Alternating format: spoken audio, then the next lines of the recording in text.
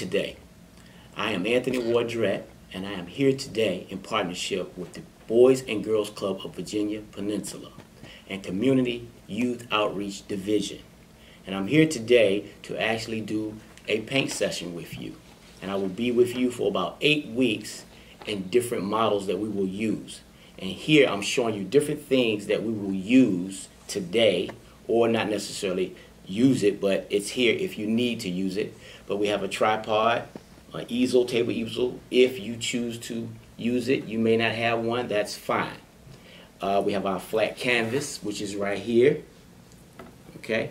We have our different paints, okay, and our little palettes that are actually at your local dollar stores, as well as your paints as well, the different types of paints you can use. Doesn't necessarily have to be those. Okay, we're going to have our cup of water, okay, and we have our different brushes, flats, and we have some round brushes, detailed brushes as well. So what you see here is kind of what we're working towards. And the reason why I like fish is because fish are different. So are we. Different colors, and there's really no right or wrong when it comes to a fish. Because fish in the sea are different colors, the water is different colors, so they blend in with their habitat. So that's why I chose a fish today, so that way you wouldn't have really many mistakes or anything like that. You could just be free and do whatever you like to do. And I'm going to start off with a Sharpie. I'm going to start off with a Sharpie because I'm actually going to draw the same thing we have here. I want you to actually see exactly what we're going to be doing today, and I want to show you how easy this can be. So we're going to start off with a blank canvas, like this, so. And I want you to think about shapes. Definitely think about shapes. If you have a Sharpie at home, that's great. If not, use a pencil or a pen. So we're going to start off this image. You're going to start off something like a football, and many of you know what a football looks like. If you want your fish to resemble a basketball, it can. Some fish are round, some are square, some are long, short. It all just depends. So we're going to start off right here at one little point.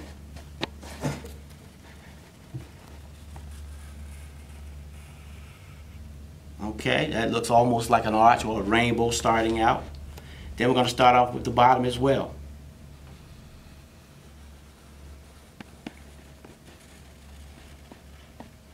Okay, so right now it looks like an oval, but we're going to turn this exactly into a fish. Now we're going to start with the tail.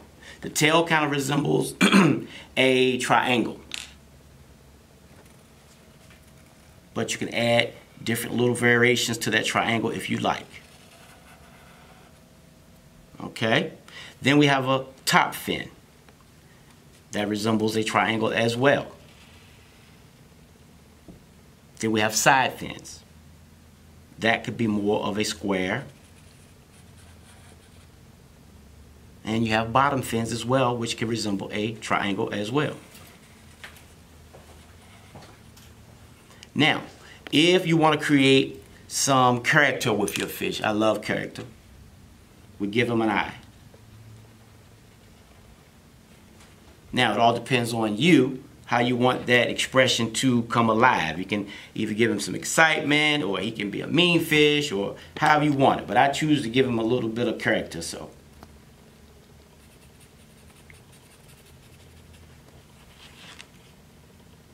All right. Now, I want to give my fish a little smile. So we're going to give him a nice big old smile. Okay? So he's kind of looking at you, and he's going to give you a little bit of smile, showing a little bit of those teeth. Okay, so now we're ready to paint. So what I want to do is I want to take my flat brush, exactly right here, and I want to think about what color do I want my water. One thing about water, water is different colors, you know, based upon where you live at, you know, whether it's hotter or colder, that may have a true effect on your water. So what I want to do is, you have your napkin here. I want to dip my paintbrush into the water just a little bit, not a lot, you know, because you don't want a lot of water, and you definitely don't want a lot of paint, okay?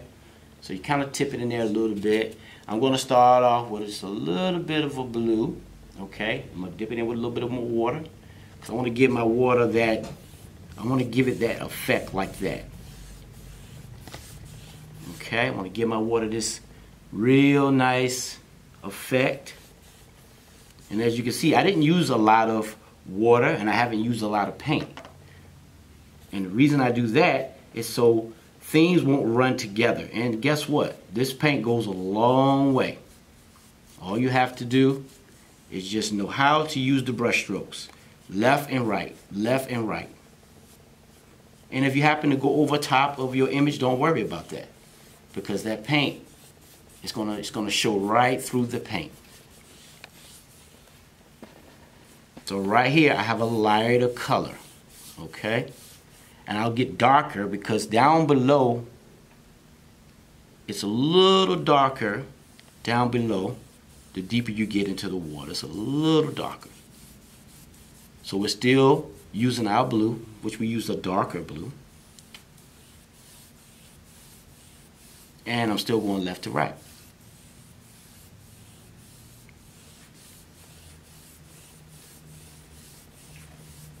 Now as I get further up to the top, closer to where the sun shines, the water gets a little lighter. Because as you can see, that the sun is going to be reflecting off of that.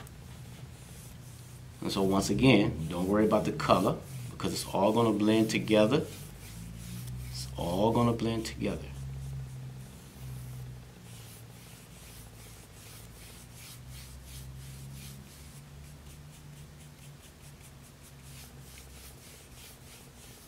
And I'm still going from left to right. And if you choose to go up and down, that's fine as well, as long as your strokes are very even.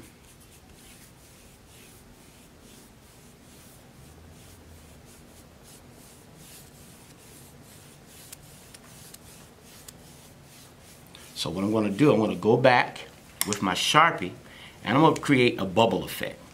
And how you do the bubble effects is you just do a basic circle. Basic little circle like that, a little small, a little big, you know, big one, however you want to do it.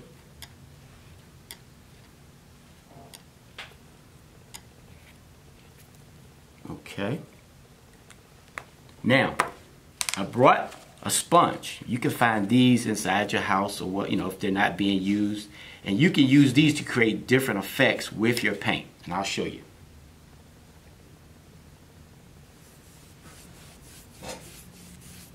I'm going left to right a little bit with a little paint, just a little water.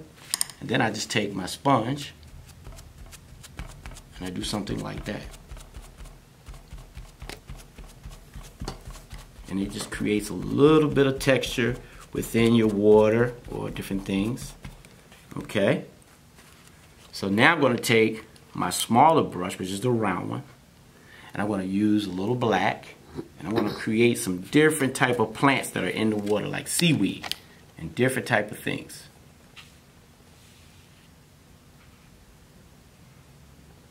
And it doesn't have to be black. It could be whatever color you choose it to be. It's actually in the water. So it's a lot of different things going on in that water and different colors. So I'll come back with a different color, maybe red. Blend in some red. And remember, inside the water, you'll see a variation of different things. So it doesn't have to be correct. It's all in what you see and how you view your ocean. Now I'm going to actually we're going to start on our fish. I'm going to give my fish a little bit of purple, maybe. Just a little bit of purple, trying to stay within my lines. And I'm using a smaller flat brush. And once again, I'm going left to right. Smooth strokes. And if you find yourself running out of paint, you know, don't stress. Just grab some more paint and just a little bit of water. And try to make it a even type of composition. That way, you know, you don't have too much paint and you don't have too much water. As you can see, my paints and my water don't run together, so it helps me to be able to paint with a nice little smooth action here.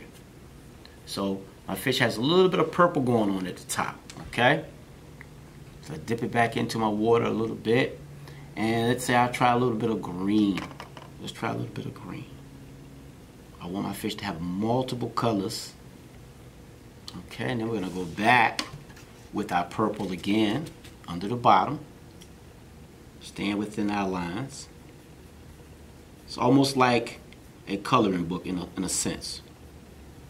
I'm gonna get a little bit more purple. So now my fish, he has a little bit of purple, a little green going on, and he's blending in perfect with my water. Okay, now we're going to start with his tail. Well, actually his fin, back tail, however you want to call it. I'm going to choose to do a little bit of black.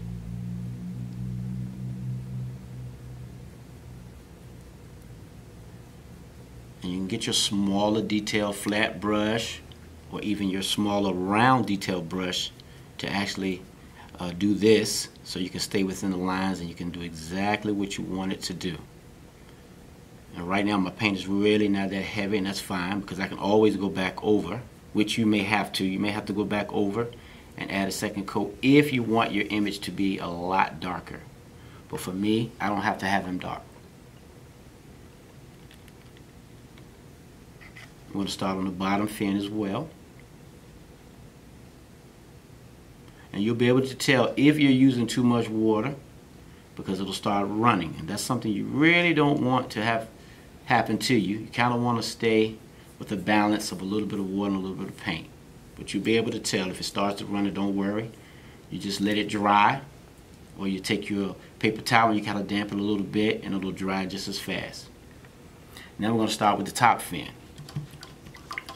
I'm going to give him a little something different on his top fin. Top fin will be a little white. I want you to be able to tell what type of fish this is while he's in the water, because you'll see that white fin sticking up. Okay. And now we're going to add just a little bit to the bubbles. Just a little bit to the bubbles. A little white to the bubbles. It could be a little bit of blue as well. Now we're going to go to our teeth, because he does have a little character. Got a little smile going on here. Okay, so forth.